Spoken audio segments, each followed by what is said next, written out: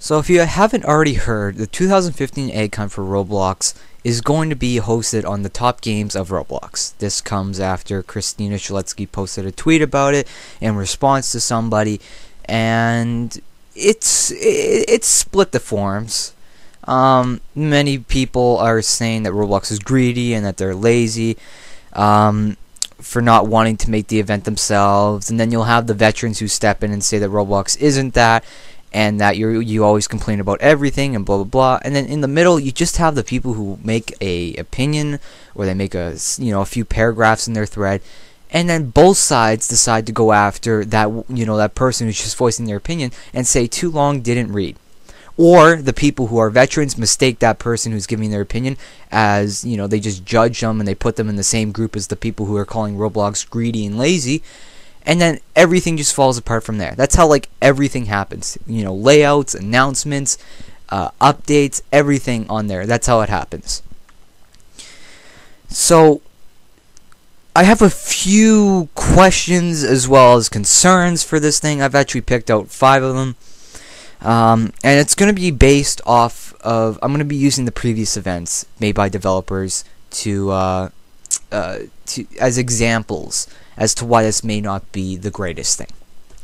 So let's say number 1, are you going to be earning these eggs in the event, or are you going to be actually finding them?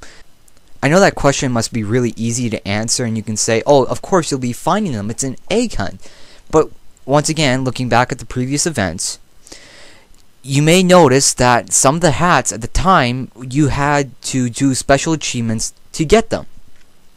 Now, if you're going to transfer that over into the egg hunt, that makes no sense, because in real life, somebody doesn't say, "Alright, do 25 jumping jacks, and then we'll give you this egg." No, it's you go around, you find the eggs yourself. You shouldn't have to do anything. Yes, there may be a little bit of an obby, but it's simple. It's not, you don't have to kill a player or something, or do something really difficult. Obbies may be difficult at times, but at least if it's on one giant map instead of spread out across multiple maps, if you can't get to one egg, you can just go to another egg. But if we were to say, split this up into multiple games, this brings me to my next point. You're going to be moving game to game. It's going to be annoying as hell. So you're going to have to move from one game to get eggs to another game to get eggs, and honestly, I'd rather just have this in one big place. Because another great example of how this probably won't work and will probably, turn out to be a piece of crap is the 2014 egg hunt. You put your universe feature in there, and look how that turned out. Now, are we going to implement a universe feature into all these developer games?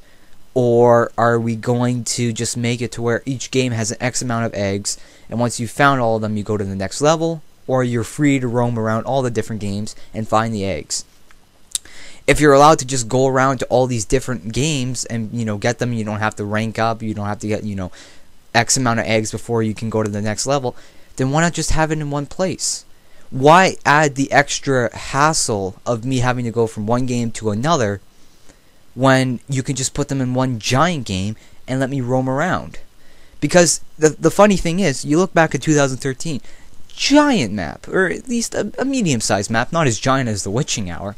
But it was easy to navigate, and players were spaced out, so you could find an egg and somebody else couldn't take your egg, unless you were going for that volcano egg or whatever it was, cataclysmic egg. Then yeah, you had a small problem. But then 2014 egg hunt rolls around, and you got these small little terrain generated maps, and they're so laggy. Even in the first level, you still encounter some lag. Now I find that funny how the small maps lag more than the big maps. You use your terrain generation and all your beta features, and you think that this is going to be great, but it turns out to be shit. And then you have your original 2013, where you've actually used blocks with studs to build it, and I rarely experienced any lag except for when the volcano went off. But that was just a little bit of a frame rate drop. Sorry, I garbled my words. A few other things. There seems to be a lack of good games to host this on that you haven't already done. because if you look at popular, there's not much really to offer besides Adopt and Raise a Family or 10 Robloxia games or Gmod knockoffs with the occasional tycoon every once in a while, and then some old game like, or I shouldn't say some old game, but a game from the past will pop up like Call Robloxia on the front page, or maybe Roblox City or something like that, and then it'll get pushed down by other shit. So what can you do? You'll have to go deeper and deeper into popular, or you'll look in top rated, which is currently being, screwed over by people who are just like-botting their games to the front. 100 likes to 0, dislikes, but there's only 10 visitors. It makes no sense. So where are you going to pick these games from? Like, I have... and when I say you pick your games, I mean pick games that haven't already been done, because you've already done Pizza Place, or Work at Pizza Place. You've done Apocalypse Rising, you've done The Quarry, you've done Sword Fight Tournament. What are the other ones that you've done? You've done Daxter 33's Paintball, Death Run. Trying to think of some other words. There was Laser Tag. Just trying to think back to the summer games. There was that Marble Run game. You've done a lot of games. You're kind of running out. You've done 3 of these developer events. So, where can you choose? And this also brings me to another point. If you're going to choose these games, they also have to fit the theme.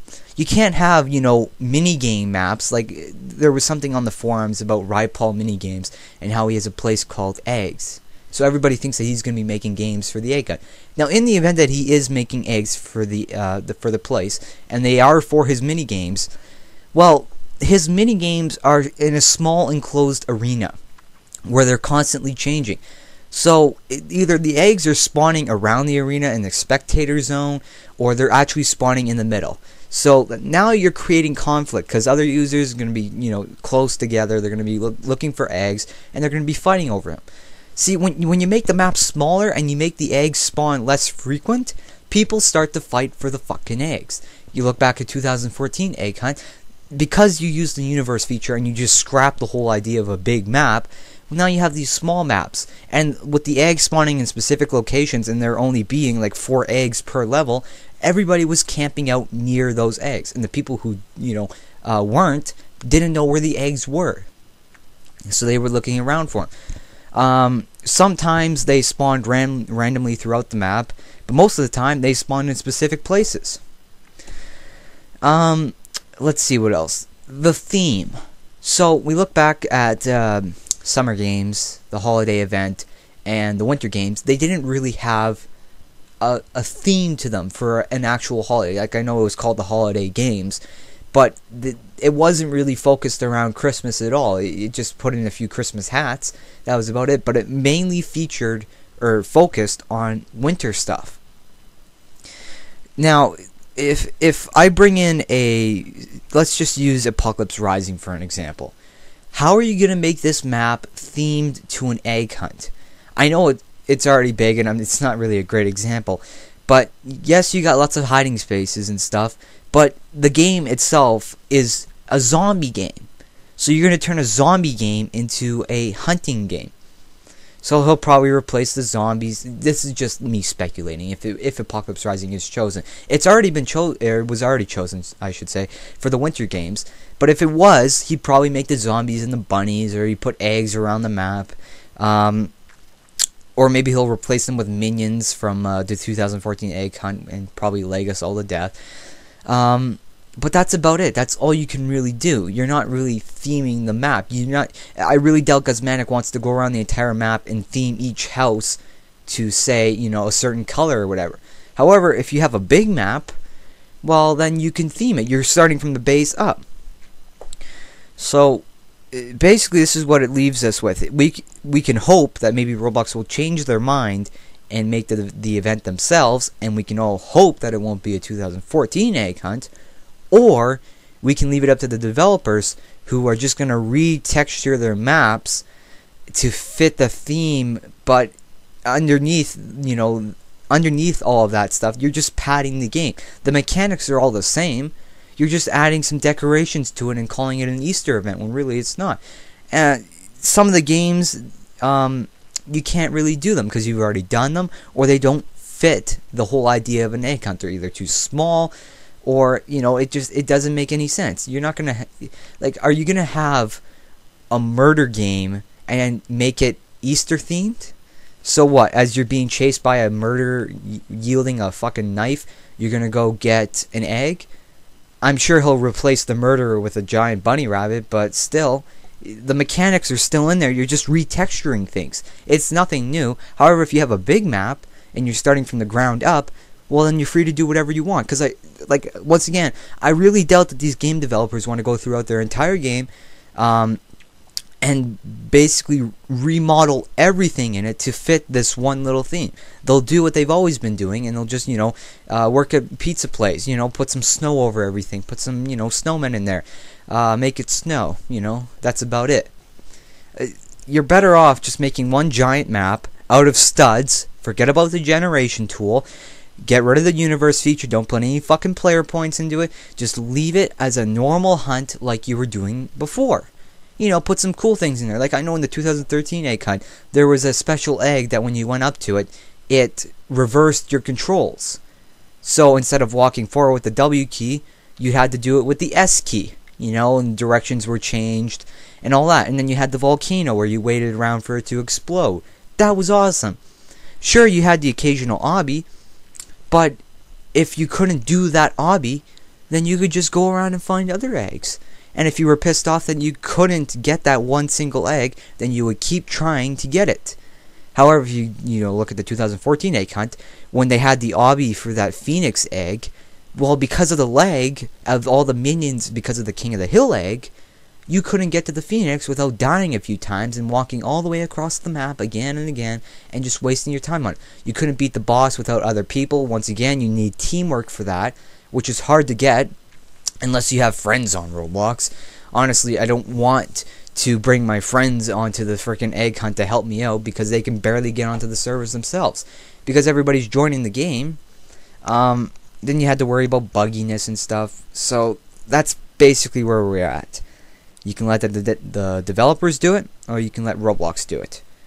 And you can say that maybe they'll work together to make a place, but now you're dragging people in with different specialties to make it. You can bring in maybe a map developer and a modeler to make your thing, and that would make sense. But if you're bringing in a guy who specializes in zombie games, well, how's he gonna help you? Maybe he can code some NPCs for you, but that's about it. I'm Close Productions. Thank you for watching.